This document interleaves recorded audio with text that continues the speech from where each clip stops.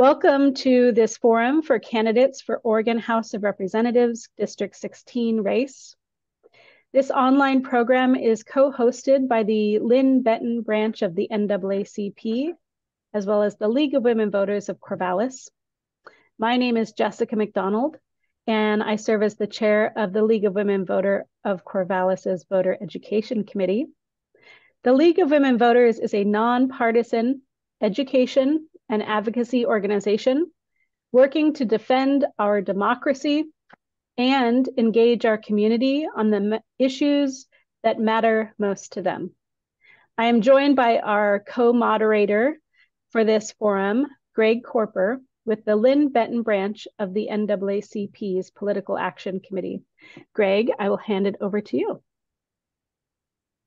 Thank you, Jessica. I'm Greg Corper, and I serve as the chair of the Political Action Committee of the Lynn Benton NAACP. Our organization's been active in the community since 1971. Our members are of diverse racial and ethnic backgrounds, working as advocates united in the fight to end racial inequality for all Americans. A nonpartisan organization, we are proud to co-sponsor this event to better inform Oregon voters of the key issues of the 2024 general election. And we want to convey our thanks to the candidates participating tonight in this forum and to all candidates who serve the values and ideals of American democracy. Thank you, Jessica.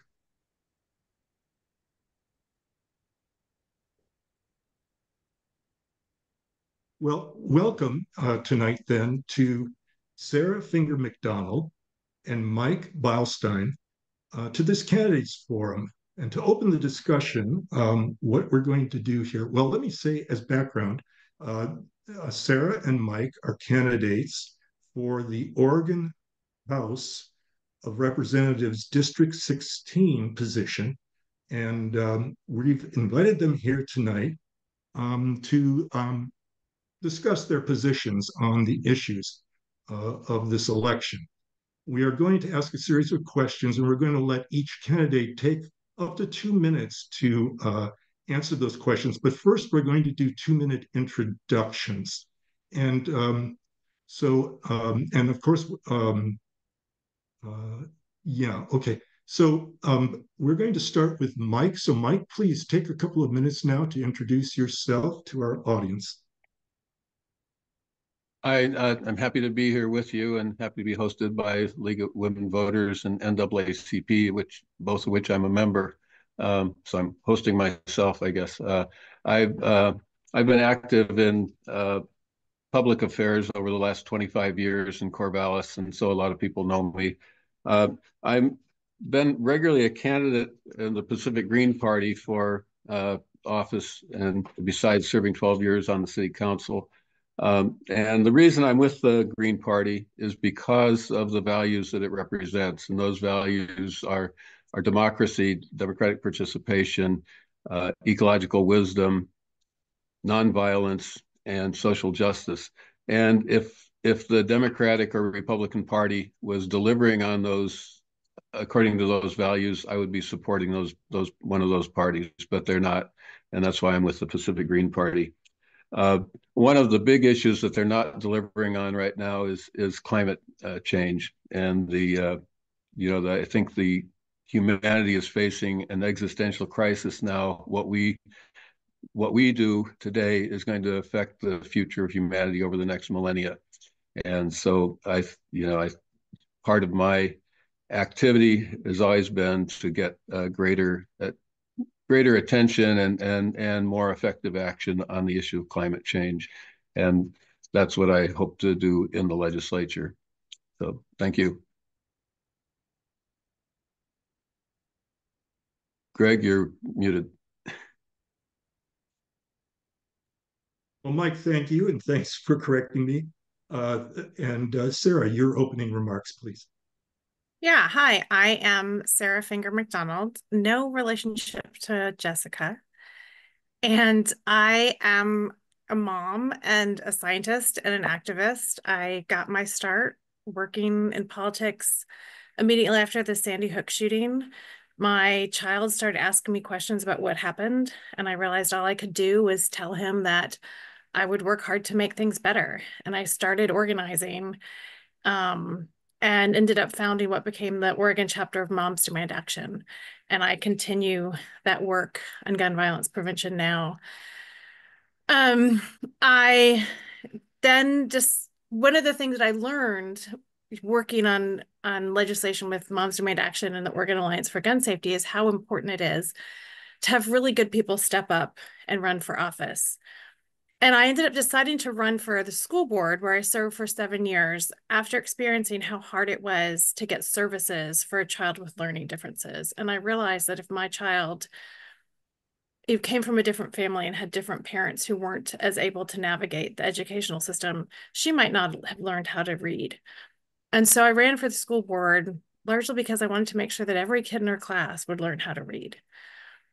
And yeah, I sort of have continued in my service to our community with this promise that I made to my son of I will work hard to make things better. And I want to serve our community in the Oregon House to help our working families to make sure that we build a community that's affordable, where people are supported and have access to the healthcare they need and the education they need. Thank you, Sarah.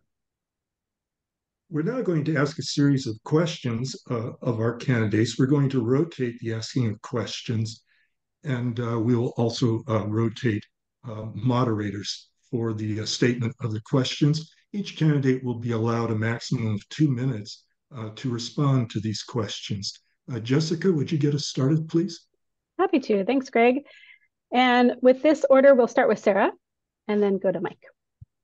So the question is, the legislature must consider a large number of demands when budgeting, from K through 12 and higher education, to homelessness and the need for housing, to addressing behavioral health and public safety, and the need to find funding sources for transportation needs, as well as wildfire costs, just to name a few.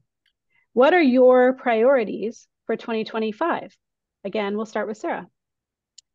Yeah, it's hard to pick because there's a lot we need to work on. You know, as somebody who's served on a school board for 7 years, I'm definitely, interested in continuing to work on education and how we fund our education system. But I'm also interested in working on higher ed. I've worked for OSU. I've been at OSU for 24 years as either a graduate student or an employee. And I feel like being an advocate for higher education, especially in our district, is really important, both to support our students and make sure that we're working to make higher education affordable, and to support the research we need to address critical issues like climate change and our response to its effects, to bring in exciting innovation with CHIPS and the Innovation Center and the robots that are being developed at OSU, and the exciting research around things like agrovoltaics and alternative energy sources. So I plan to be a really strong advocate for higher ed and the potential it has for our state, both in educating our students and for making innovations and changes that we need. One of the major conversations that's going to happen in Salem this year in 2025 will be around transportation. And I will work with other lawmakers in our region to make sure that the needs of this area of our state are addressed, that we prioritize things like reliable, accessible rail, investments in public transportation, making sure that we have the pedestrian and active transportation are a major part of the transportation infrastructure conversation, and to make sure that we're addressing the needs of our businesses so that we can transfer products, whether that's on barges or trains or trucks, that we have the ability to support our businesses with a really robust, strong education or transportation system. Thank you, Sarah. And same question on priorities for 2025 to you, Mike. Thank you. Start with the end of this question, which was how do you anticipate funding this? Am I coming through okay? I'm getting messages that my Better now. okay. Anyway, I think the United States has been on a tax holiday for the last several decades, and in Oregon, especially with the passage in 1990 of ballot measure 5 and then later measure 50. These restricted the ability of local governments and local school districts to collect the taxes they needed. And it put the burden of funding schools on the state budget, which had not been a major part of the state budget in the past. And as a result, there was no new source of income for the state, and what has happened is that school funding, has dominated the state budget because of Measure 5 and 50. So I think the important thing is to end this tax holiday. The Measure 5 and 50 should be overturned. This local governments and school districts should be allowed to tax adequately to support the programs that the communities want to provide. And at the same time, there needs to be some reform of the income tax in Oregon. That the limits of 10%, is too low. There should be a progressive tax. Maybe taxes should be lower for low income, but it should be progressive, and the state should be collecting more revenue. And with more revenue, then the state could provide those services which have disappeared.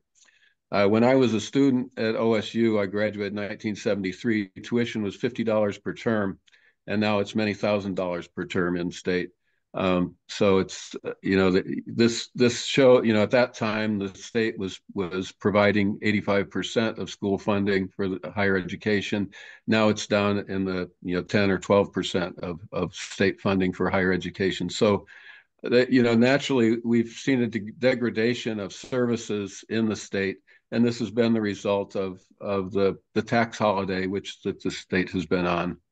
And so I think reversing that, getting rid of the kicker, raising the minimum income tax, and getting rid of Measure 5 and 50 are part of the solution.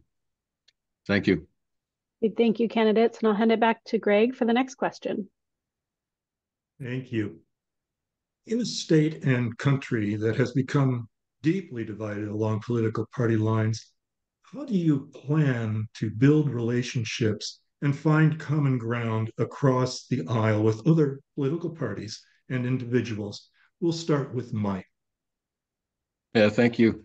I had 12 years experience on the Corvallis City Council. I was working with people who didn't always agree with me, and I think what the binding factor that kept us working together is we needed to get the work done. And I think that's the attitude that state legislators need to have, is that we're there to do a job, and getting the job done is what's important.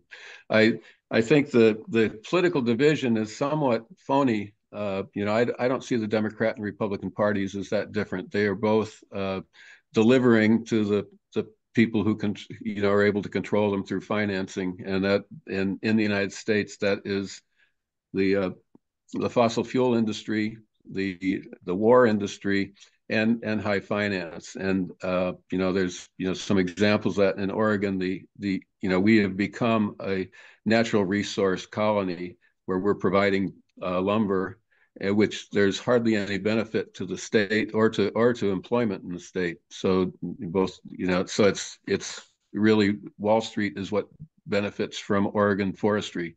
It's not for the benefit of the state. It's for the benefit of Wall Street. And so I think there's obviously some political differences between the Democrats and Republicans, but on the main issues, they have collaborated in making sure that the wealth is siphoned from people and from the environment to the wealthy, and the planet is suffering from it. Thank you. Thanks for that answer, Mike. Sarah? Yeah, so I have a PhD in horticulture.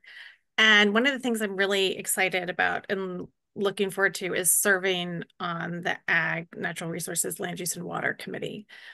And that committee works on issues that are things that are valued by people across Oregon. we value our agriculture. We really value our natural resources. Water is something that we think about across the state. These are values we share. And I'm interested in working on that committee, one, because it sort of gets me excited as a scientist for the things that I know about and I can bring to that committee. But it also excites me because I feel like that's a place where there's really strong shared values. And we may approach things differently, but if we all can come to the table agreeing that yes, these things are important, that's where I want to be able to build relationships and build understanding and work together. And then those relationships can be used, to work on other issues too. So that's sort of the piece that I feel like I can really bring to the House of Representatives in a way that I can serve to work across the aisle. Thank you, Sarah. Jessica will ask our next question. Great. So we will start with Sarah and then move to Mike for this question on healthcare. Healthcare is a big issue in our area, maybe everywhere. Recently, we have seen the purchase of the Corvallis Clinic by Optum. Do you think there should be limits on private equity purchasing of healthcare systems? We'll start with Sarah. Yes, this is an issue that when I was knocking on doors during the primary, it came up very often. Worries about access to healthcare and how that would be impacted by corporate purchases of the Corvallis Clinic and other clinics across Oregon. And there was actually a bill to address this in the 2024 session that died in the Senate Rules Committee. And Representative Vin Bowman was the person who headed that up. And I've talked to him about that's a really important issue for our community and that I would like to be involved in that work and to know more. It's a bill that would require officers of a company that owns a medical clinic to be doctors. And it would work to keep decisions regarding the administration of a healthcare business separate from decisions regarding the delivery of healthcare. Access to healthcare is something I care deeply about. I've had a lot of expensive healthcare needs over the last few years as I battled cancer. It was the first question my son asked me when I was diagnosed was, can we afford your care? I will work in the House to make sure that we have an affordable healthcare system so that Oregonians don't have to worry about losing their house when they're facing a health crisis. Thank you, Sarah. And same healthcare question to you, Mike. Yes, I certainly agree with the restrictions on private equity investment corporations from controlling healthcare in the state. And I think that actually it was my understanding that the NBOM who purchased was actually restricted from purchasing the Corvallis Clinic, but it was allowed because of an emergency, a bankruptcy, which was caused, and that bankruptcy was the result of financing done by another a corresponding equity investment firm. And besides healthcare, we also have the issue of homes being purchased by private equity in Corvallis and to be used as rentals, which is more productive or more financially productive than having them available as homes to be purchased by families to live in, which is contributing to the housing crisis in Corvallis. So I think in the long term, we need to establish a single payer healthcare system in Oregon. And there is, task force completed its work with recommendations, which then the last legislature created another task force, which is going to come to actually in 2026, they will deliver a recommendation on establishing it. I think there needs to be strong support in the legislature for this process of establishing a single payer system. And I think that's the sort of thing that we will see people backing off as the insurance companies, the private healthcare providers. They will oppose, ultimately forming a single payer system, and they've they've been successful in lobbying in the past with the legislature. So I think we need legislators who are committed to seeing that process go through and setting up a system that does provide health care for all in Oregon. Thank you. Thank you, candidates. And now back to you, Greg. This question, Mike is going to speak first and then Sarah will follow. Natural resource agencies are funded at less than 3% of the state's general funds, yet they are responsible for protecting our clean air, land, and water. Will you advocate for increasing funding for natural resource agencies? If so, how?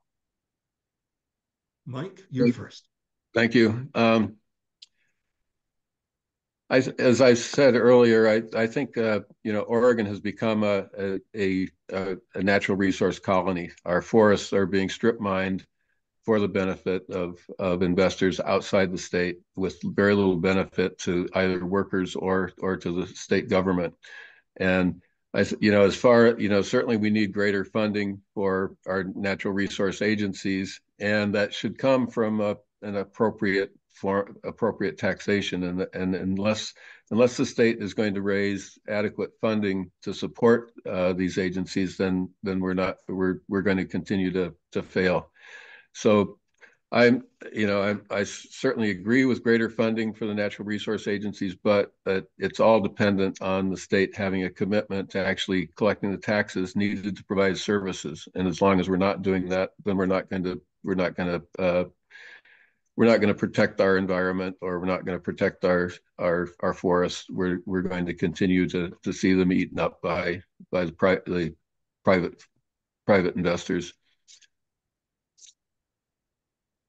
Thank you, Mike. Sarah? Yeah, so as I said earlier, I would really like to serve on the Agricultural, Land Use, Natural Resources, and Water Committee. And as I've talked to people preparing to serve in Salem, I've heard the message about how difficult it is to do the critical work of protecting our resources without the staff necessary to do the work. One of the really key roles of a lawmaker is oversight. And I will make sure we're providing that oversight so that we really understand where the holes in our system that we've set up to protect our resources are. And I will work to make sure that we have the ability to fill them. Yes, we need tax reform in Oregon. We have a regressive system, and we need to look at additional funding sources. And we need to, as we do that, be accountable for how we use that money and understand where it's needed and how it will best impact the state to do things like protect our natural resources and fund these offices that are really critical to maintaining the values of Oregonians. Thank you, Sarah. Jessica will ask the next question. Yes, and we were just talking about property tax reform or tax reform. So why don't we just kind of dig in a little bit deeper into that question, and we'll start with Sarah and then go to Mike. Do you support property tax reform that could help provide more funding for K through 12 schools and for cities and counties? What reforms do you think are necessary? And starting with Sarah. Yes, I support tax reform to help us fund our K through 12 schools. I've sat on the budget committee and on the school board for 7 years and have seen the boom and bust cycles that result from Oregon's tax system and how difficult it is for schools to really plan and to see the impact of programs they implement, because they can put something in place and then in the next biennium that funding is gone. And it's a really difficult way to run a school system. Our current property tax system is both inefficient and unpredictable. It creates inequalities between homeowners because we rely on the assessed value of properties instead of the real market value.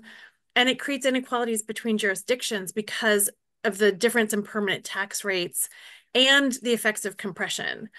And so solving this tax problem also needs to be done in a way that solves this inequity problem. We need a system that's stable and equitable and adequate, but still allows the voters to have some control to adopt local options like we do in Corvallis. You're looking at things like using a tax system that's more closely related to the assessed value and the local levies and the choices that local jurisdictions have made to tax themselves to support the programs they need may be important. But we also, as we make those decisions, need to make sure that as we do that, the tax burden doesn't fall on people with lower property values in an inequitable way. We need to make sure that this is a progressive tax system. Thank you, Sarah. And Mike, same question to you. Thank you. As I mentioned already, I favor overturning or reversing ballot measures 5 and 50 and lifting the restrictions on property taxes for local governments and school districts. When I was on the city council every year, we would, or every biennium, we would come up with the lobbying priorities for the League of Oregon Cities, and property tax reform was always the primary issue, because local governments are hurt by it, not just the school districts. But in Corvallis, the typical home gets a 40% discount on their property taxes based on the assessed value versus the real market value, and that's really to the benefit of very large property owners. I think one of the protections could be a homestead exemption. Maybe the first $100,000 of a property would not be taxed at all, with no limitations on no state limitations on what the tax could be on the remainder of the value.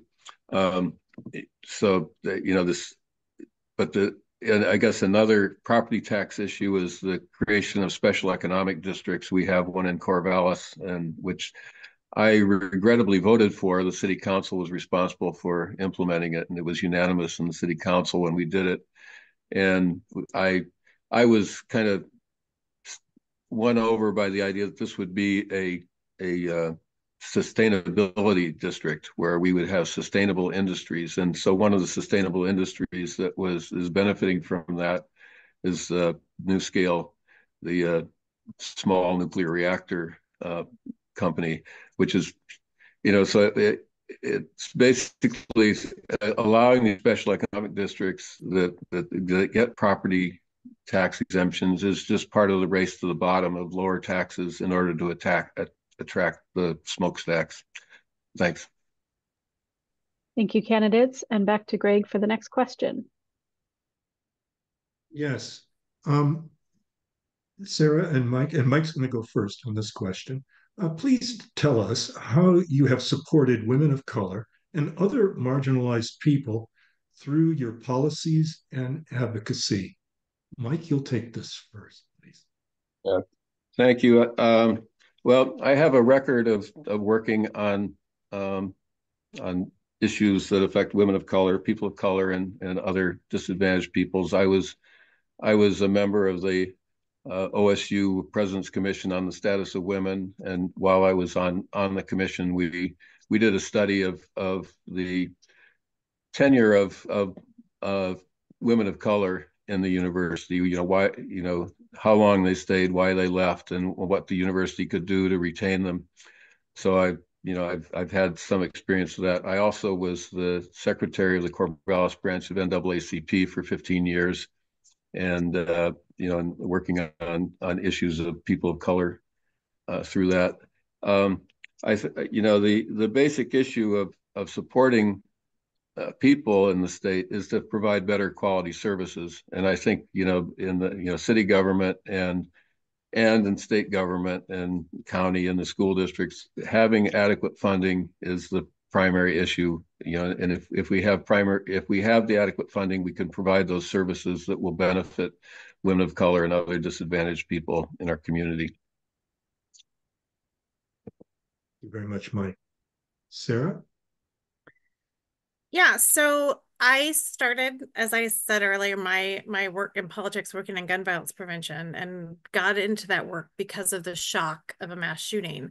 But as I did research on issues around gun violence and gun tragedies, it became very clear that while those mass shootings make the news, what we were really experiencing was a slow motion massacre that happened every day in our country and was disproportionately impacting communities of color, and women of color were at risk. And so I sort of changed what I was most interested in working on around that issue to make sure that while we were passing laws, we weren't so focused on the big news making mass shootings, but that we were really working on protecting communities and protecting vulnerable populations. And that included things like suicide prevention and supporting violence interruption. And so that became a part of that work for me that was really key and important. I also, on the school board, have helped write and adopt our school policies that protect gender diverse students, and was there when we were adopting first what was our equity policy, and then we revised it to become a racial equity policy to really make sure that we were upfront about what equity was and who we needed to be stepping up and supporting in our school district. And there were other policies like working on our dress code policy, which was actually a really great experience because it was work that we did writing a policy with students and making sure that we had a dress code policy that was no longer just tragically gendered, that all students had a policy that worked for them. I was also chair of the board when we worked on our last round of setting goals, and we had district-wide meetings to bring the community in to talk about what was going well and not well. And the most important part of that work was the meetings that we intentionally invited populations and families and community members who wouldn't have come to those broad meetings, but whose voices were essential for us to hear, so that as we were setting goals, those voices and those people had real input into that work. And so that's something I want to continue doing, is really being intentional about who I listen to and who I invite to give their input. Sarah, Mike, thank you very much for addressing that question. Jessica will ask our final question. Yes, thank you. So Measure 110 is a hot topic in Oregon. What is your assessment of what worked and what did not work with Measure 110? And what do you think is most important in monitoring the legislature's recent revisions? We'll start with Sarah and then move to Mike. Yeah, I mean, we know from the war on drugs that we can't incarcerate our way out of a drug crisis. And we saw with Measure 110 that without real access to addiction services, decriminalization didn't work. And then we added on top of that the perfect storm of a pandemic, the arrival of fentanyl, and just the time it took to stand up the resources that it really needed to get people help. People with difficult getting services were often the people on Medicaid. It was easier to get help if you had private insurance. So we left our most vulnerable people often without the services they needed. I hope that HB 402 will find a middle ground and help people get access to treatment.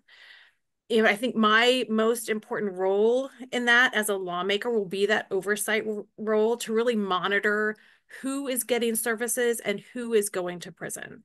We must make sure that we have not created a new pipeline to prison, and that the people of color and economically disadvantaged people have access to treatment and to deflection as part of the new law.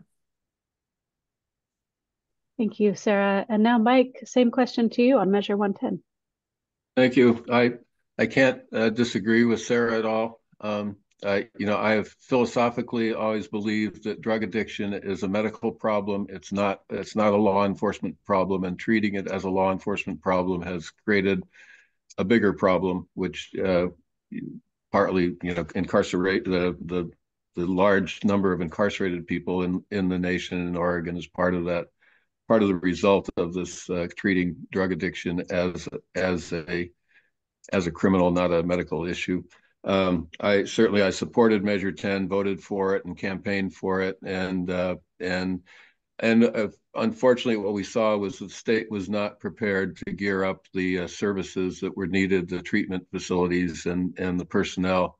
And this is, part of what I've kind of harped on here, that we are not providing services that are needed in the state. And to be able to provide those services, we have to have a tax system that will actually provide the resources that we can provide services to the state. I'm certainly looking forward to the state developing those resources necessary to treat problems of addiction and drug abuse, and not as a criminal problem, but as a medical problem. Thank you, candidates. Thank you so much, Sarah Finger McDonald, Mike Beilstein, for joining in a lively discussion. And to all watching, thank you so much on behalf of the League of Women Voters of Corvallis and the Lynn Benton branch of the NAACP. And before we adjourn, I want to take just another 2 minutes for each candidate to tell you all why you should vote for them. We will start with Sarah and then move to Mike. Sarah, Sure. Your final thoughts. Thank you so much to both the League of Women Voters and the NAACP for holding this forum and giving us an opportunity to talk. I sit at a dinner table with my kids who are now teenagers and who don't shy away from voicing their frustration about decisions that have been made that put Band-Aids on problems that don't result in long-term solutions. A lot of what drives me in working for our community is really that conversation I had with my son, that I will work hard to make things better for my kids, for all of our kids. I will work hard for long-term solutions to gun violence and education and housing and healthcare and to the environmental challenges that we face, so that our communities that we're building now don't just support our families of today, but our kids' families, so that they have opportunities that they need to grow and to thrive too. I'm Sarah Finger McDonald. I want to represent District 16 in the Oregon House, so I can continue to work hard to make things better and build vibrant, equitable, and safe communities for Oregonians. To learn more, you can go to sarahfingermcdonald.com and please vote for me on by November 5th. Thank you, Sarah. And Mike, final thoughts. Yeah, thank you. I have had 25 years of public service and public involvement in Corvallis. I've served on the city council for 12 years, and I came into the city council as part of the living wage campaign with Jobs with Justice, which resulted in a living wage ordinance in Corvallis that protects low-income workers that hired by the city. It prevents the city from kind of lowballing and hiring people to work who are not covered by the city union's contracts. I've served on the board of the Corvallis Environmental Center, the Pastoral Counseling Center, the United Campus Ministry at OSU at Westminster House. I was chair of Mid-Valley Healthcare Advocates for several years. So I've put my time in. I've demonstrated that I'm effective leadership in the community, and what I'm advocating for now is a visionary leadership of where the state is going. And I think on the issues of climate change, on healthcare, on education, on housing, and the unhoused population, we need this visionary leadership. We need a different approach and a stronger approach, and a commitment to having governments at the state, county, and local level school boards that actually are able to provide the services that people demand, and that we have not been getting that so far from our legislature, and so I want to be there to instill those values, the values of nonviolence, democracy, and others that the other values of the Pacific Green Party. So thank you for your time, and vote for me if you want to see a new type of leadership in the legislature. Wonderful. Thank you, candidates. And again, on behalf of the Lynn Benton branch of the NAACP and the League of Women Voters of Corvallis, thank you for listening as well out there in the internet world. And please talk to your friends, your neighbors, your family about their voting plans. Make sure that you get out, you vote early, and we'll see you all in November at the general election. Thank you so much and have a good night.